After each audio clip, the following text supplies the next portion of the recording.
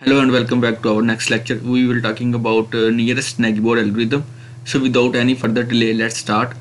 Let's assume a scenario. Our dataset contains data appliance for two categories, which is denoted by different colors. In the case, dataset points corresponding to the categories. One is orange color and which is on the right side, and the second category is blue color, which is on the left side of the plot. Just going to consider to worry about it is we don't know is variable x and y, which is actually represented two columns of our data set. So for instance, may age and salary in the example that we consider in the data pre-processing section of the course. However, to make the things extremely simple, we are going to add any skill to these variables. Now let's assume that we encounter a new data point. We were asked in category based on the available information. So the key issue is whether it should be fall in blue categories or in orange category. There is category 1 and category 2. In the other words, how do we decide or classify these data points? So this is the time to which the nearest neighbor algorithm is going to resolve for us. At that point, algorithm we will be able to determine the category of further data point. In the case turnout of the category 2, which is shown by the blue color. Okay, so let's see how KNN algorithm is going to do that for us. In order to understand the an algorithm, we are going to introduce for step procedure.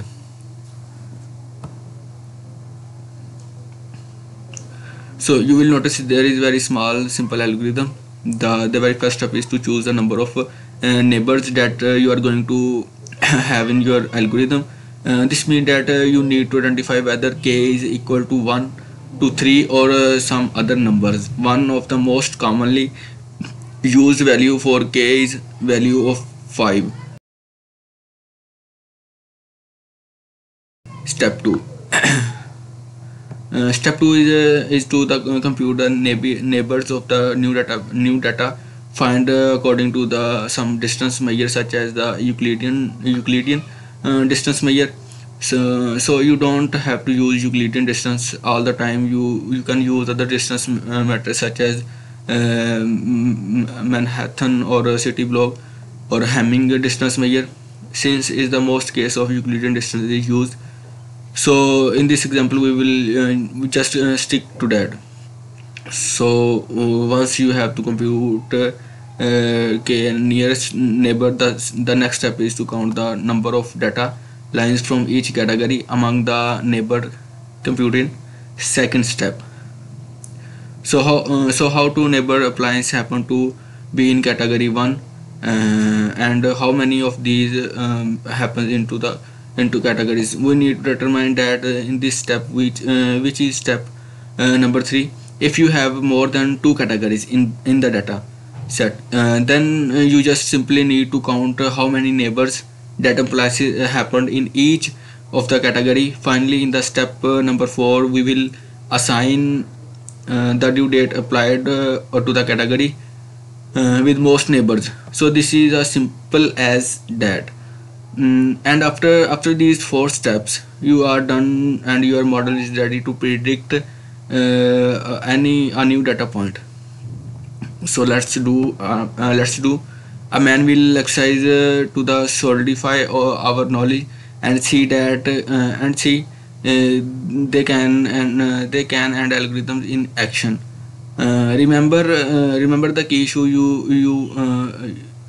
Yes, we need to classify the new data apply based on the available appliance in the 2 categories.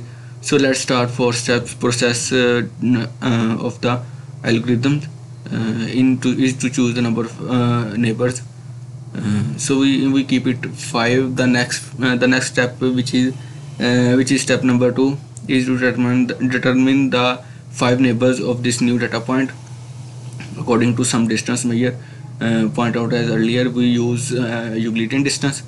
and we also talk about the Euclidean distance is the data preprocessing section. So Euclidean distance is a basic method which we were studying in the geometry, and so basically, if we have 2 points such as P1 and P2, in this case, the Euclidean distance between those 2 points is measured according to the formula, which means that we need to determine the difference of x coordinate values of 2 points and the difference of y coordinates and values. Then taking square root of the difference and take sum, and finally under root. So that's come to our example of the algorithm. We were in the step of kernel algorithm, which where we need to determine the neighbor based or locally the distance. So basically we just look at them, and we see the distance here. We can see that this is the closest one. If we were give the actual value of these lines, then we could easily verify there are 5 nearest neighbors. Step 3 is to count the number of data points for each categories. So in this case, we see that from the neighbors which are data points inside the circle of two belongs to categories 1 and 3 belongs to category 2. Finally, step 4 is to assign the data points to the category which most neighbors, which is in this case happen to be category 2. So that was simple as that, and now we have to classify our data points, and we have already the model of to classify and any further data points. So in the conclusion, it's one of the oldest algorithm in machine learning, and one of the simplest one is too. So I believe that enough to get you started with the KNN algorithm. So now we will apply this algorithm in our Matlab. Our first machine learning model of KNN is Neckboard, and I can't wait to show you the first result to show how they can manage chapter data of some categories and predict the categories into unseen data line. So let's start to make the model right now. The first thing we need to do a local load the dataset, and the dataset we will be using is related to the social network. So you can see on the screen the dataset contain information of user in social network. Then the information include the user IDs, gender, age, estimation, salary, and the social network has several business client which can put their data on social network, and the client is a car company who has launched their brand. So we are trying to see which of the user of social network are going to buy this brand new SUV. Okay, so last column of so here the last column tells us if a certain user of social network has bought SUV, or he has not bought the SUV. So even when the building is model is going to predict if user is going to buy the SUV or not on the variable given on the table. So there are 400 instances in the particular dataset, and let's load the dataset into the Matlab. Okay, we will need to pre-process a template, and if you build in the last section of the course, we will just copy the template and paste it over here in order to load the dataset. So we will ignore this, and we will take a right of the variable. We will build up our model, and you will see that this is a very easy in Matlab. In fact, we will see not by writing an extra statement or code for this in Matlab.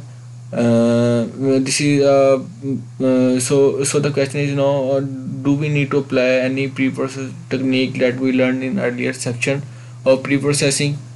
The answer is yes, we are going to apply the standardization technique to pre-process our data. So as you know that we will use Euclidean distance for standardization.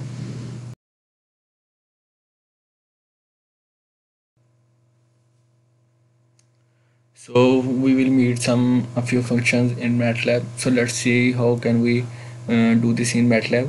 So the function we need to use in order to build a classification model is a fate c, and we need to best provide the variable which contain that data, and as a second input the function expects the variable name which we will use as a response variable name, or in other words variable name for which we will make a prediction.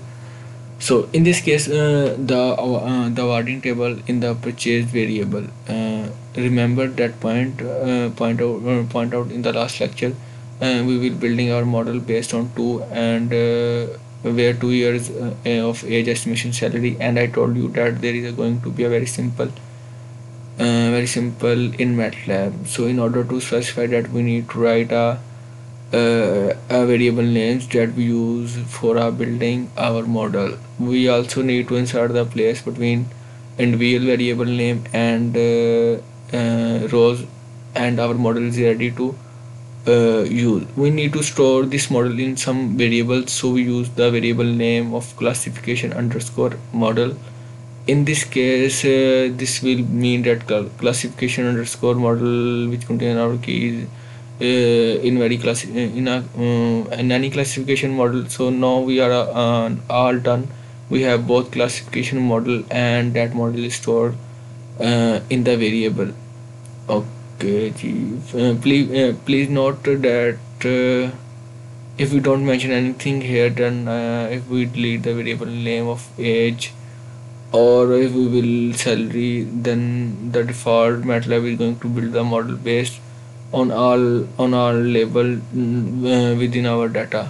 Another very important point, that the model we build, which is stored in the variable classification underscore model, is built with some default options, and we can check some of its properties by being in command windows, for instance.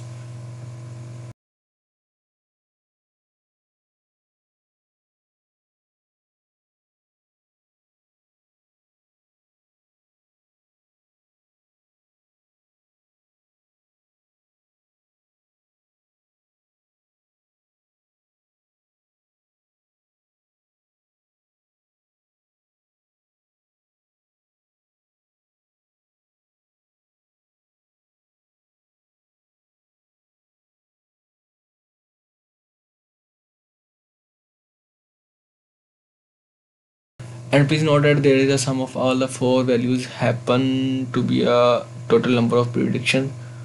So classifiers didn't respond reasonable well in this case. So we did successfully implement our first machine learning model, and tested its performance on the testing data. And surprisingly, we did this by using only 5 lines of code that you some indicate the strength of MATLAB and data analysis that is with very a few lines of code. So enjoy machine learning's first algorithm. So now let's have a look at the results. Again, we will be looking at them meeting the values later. That will always be a part of the course, but now we just know that these variables correspond to the correct predictions, and these two diagonal values correspond to the incorrect predictions.